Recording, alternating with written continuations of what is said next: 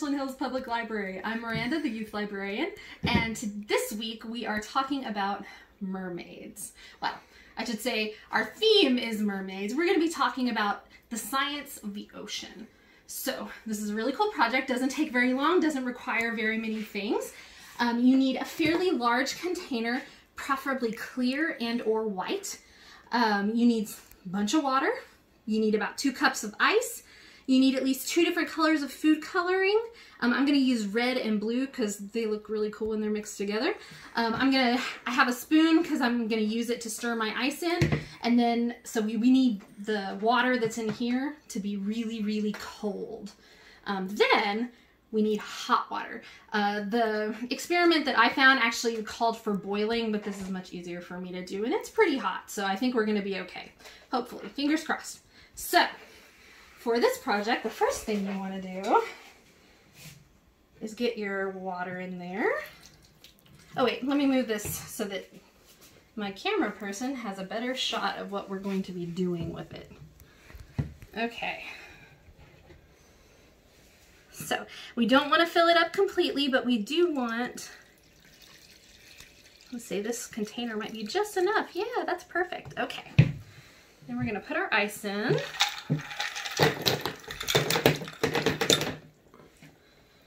Okay, and now we want most of our ice melted, so we're just gonna stir it up a little bit.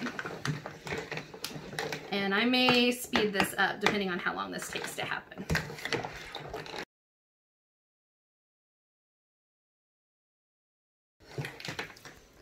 Oh yeah, that's good. Okay, so we've got our ice, as you can see, mostly melted down, and the water is nice and cold, which is just what we want. So what we're going to be doing today is creating ocean currents in our lovely little container here.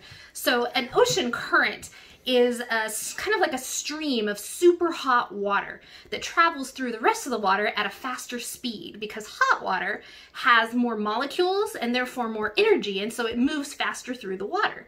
So we're going to basically be making our own little mini current in here because we have our cold water now. So now what we're going to do, oh, I almost forgot my food coloring. Now what we're going to do is add our food coloring.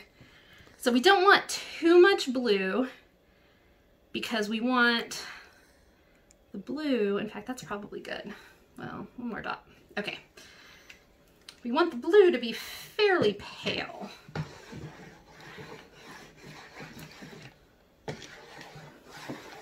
Oh yeah, that's perfect.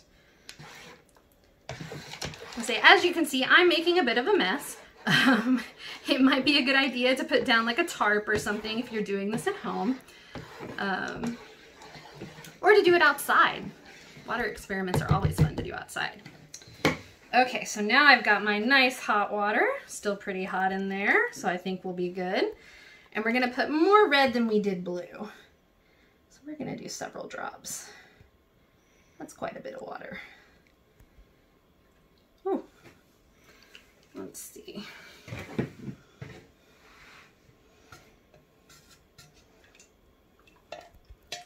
All right. I think that'll do the trick.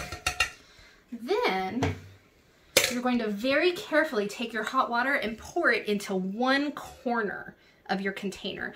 And then what's going to happen, and you'll see it, is the water is going to spread out and form currents. And the really cool part is it's also going to form eddies, if I did this right.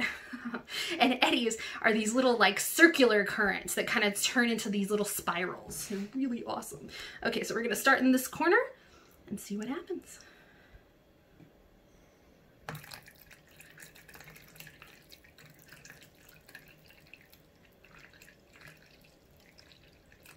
Okay, should I stop?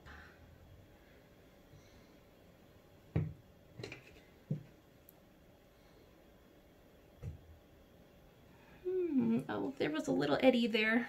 I don't know if y'all saw that or not. Let's see if we put some more in. It is kind of interesting how it all kind of immediately moved to the other side. So you can see the red is much more prominent in this corner right here as opposed to over here where there's barely any red at all.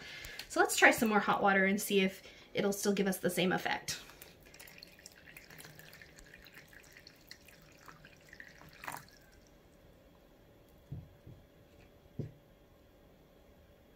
All right, definitely not the same effect. Probably because once we started pouring that hot water in there, it caused the super cold water that we had to become much more of a lukewarm situation.